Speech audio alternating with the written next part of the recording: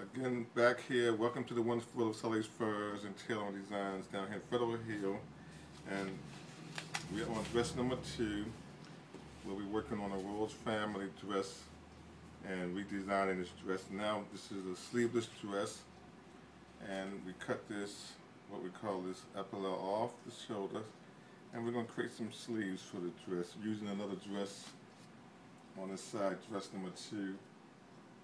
And this dress is also going to be lengthened. This is 2 dresses. This is how you lengthen the dress and reconstruct it and put sleeves on. So since this dress already have what we call an armhole bicep, so you have to do get some pattern paper, which is this, in the number 2 pencil, and you need to lengthen the sleeve, and you sketch around the armhole. And be sure you sketch around to the end where it's going to be seamed here. And up here where the shoulder seam. And of course, once you know the length, which is going to be 10, we extend it down 10 inches.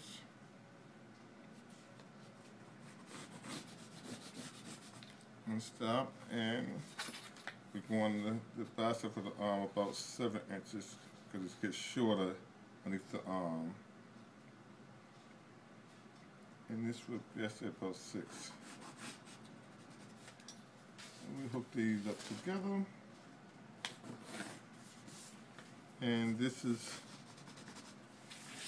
what we call the sleeve. This will be put on a fold line, must mark. And this is the hem line. And of course we need to leave about 1/2 inch or inch for turn up. And then we need another 1/2 inch for your sewing seam.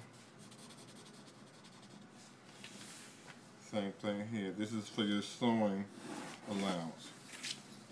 And now we have a sleeve. Now I'm about to cut it out.